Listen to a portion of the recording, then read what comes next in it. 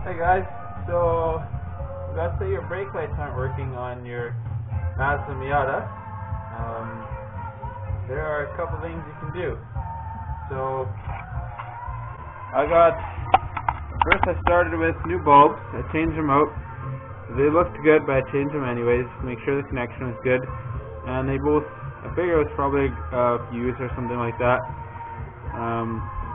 So I changed the bulbs out. The bulbs you need are the 1156 part number bulbs, and that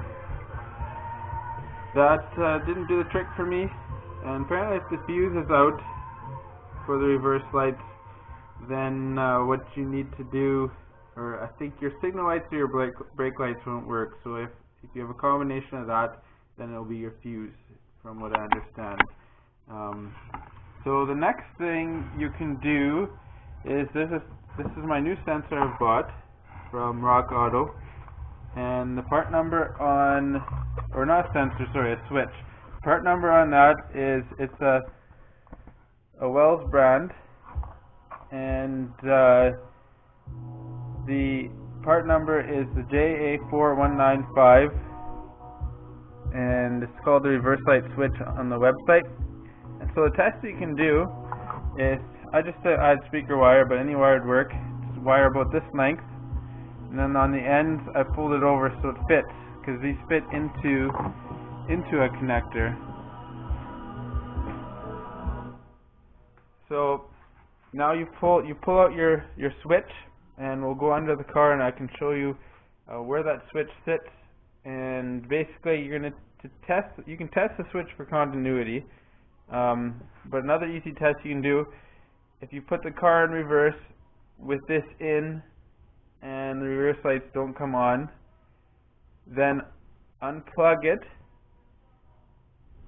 these two wires from the switch, insert one end of each of these into where these wires go, and if your lights are on, you know it's a switch, because now you're just bypassing the switch and it'll be on in any gear. So let's go under the car and check.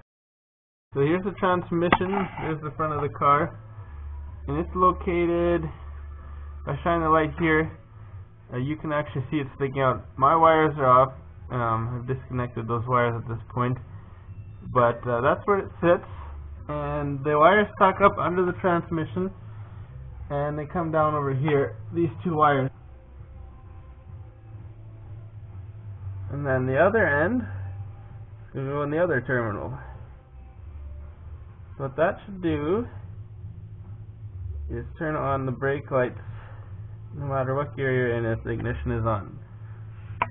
So the wire's in place, and here's the car. I'm going to go turn on the ignition, and it can be in any gear for this test because it will always have power going to the lights now.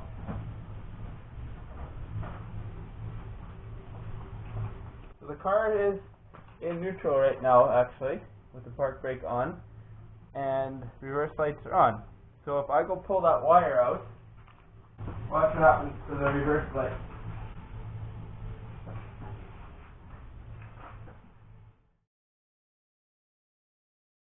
So that's like deactivating the switch. So this is your simple test piece.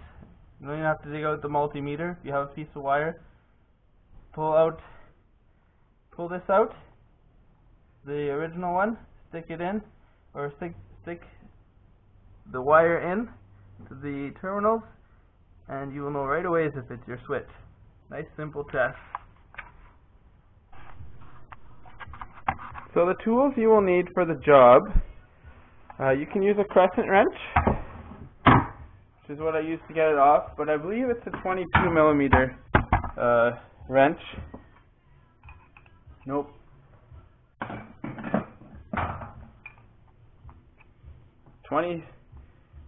24 millimeter wrench to take it off. Then you also need your floor jack. I like to have a mat to lie on. At least one or two jack stands, and a light to see what you're doing.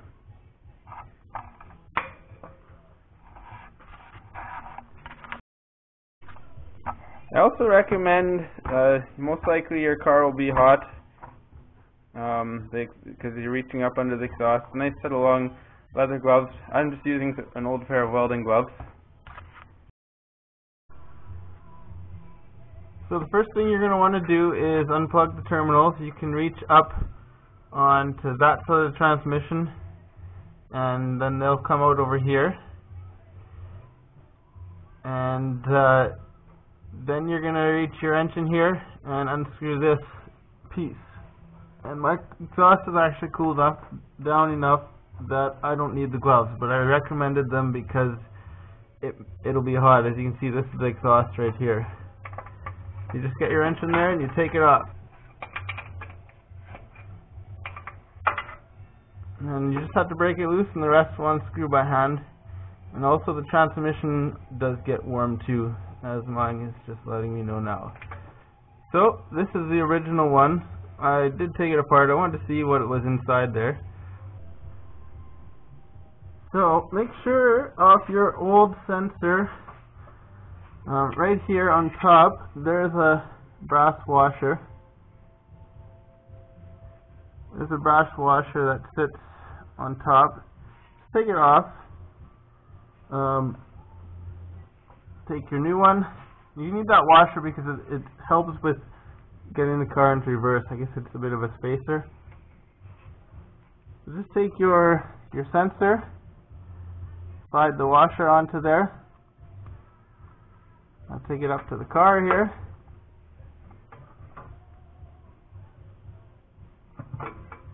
Just slide it into the hole and just start threading it into place. Now, finger tight, grab your wrench. Mine has a cover. The original one had sealant on it that was in here. But you just want to tighten that down. Okay, so now onto the wiring. I have my wiring dangling here. You're going to just have to feel for the wiring to get it hooked up. So it does take a bit of figuring. I had to reach both hands kind of up in this side here. If you get the plug through far enough on the other side, they just show up here.